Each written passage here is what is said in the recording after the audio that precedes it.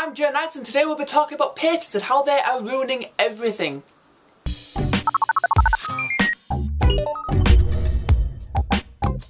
A patent is supposed to be awarded to someone that has invented something that is unique.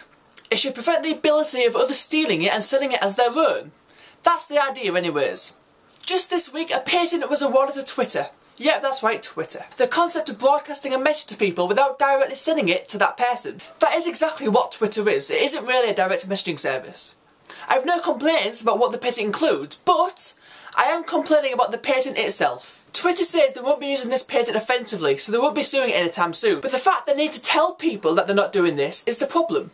Applying for patents solely to be used offensively to attack other companies. These patents are so broad that they threaten so many other designs.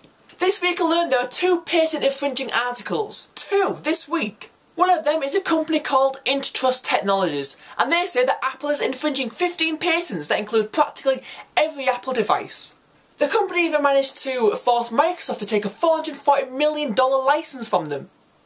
The main patent involved is DRM itself. The concept of DRM is patented by this company. I have a similar opinion on software patents. This week LG decided to sue Samsung. Software in the new S4 means you can track the movement of your eyes. If you look away from the phone, a video can stop playing or the screen will turn off. LG claims they have a technology that does the exact same thing. They haven't even used the technology in their own devices, nor have they showcased it to anyone. But they have patented the technology, so they can try and sue Samsung. You know, Apple has a patent on slide to unlock, and Google is trying to patent their own lock screen. Yet Google has been complaining to the US government about over-rewarding ideas. In my opinion, it's becoming pathetic. Some have patents that are so broad that they're mainly used to attack other companies for a bit of cash. The system is supposed to help the little guys protect an idea. Instead, it's preventing innovation.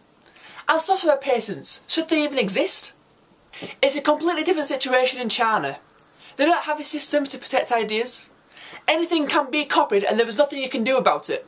This is probably the reason why so many companies stay away from China, especially because there's so many knockoff imitations. Feel free to comment below, thanks for watching and I'll see you guys later, bye bye.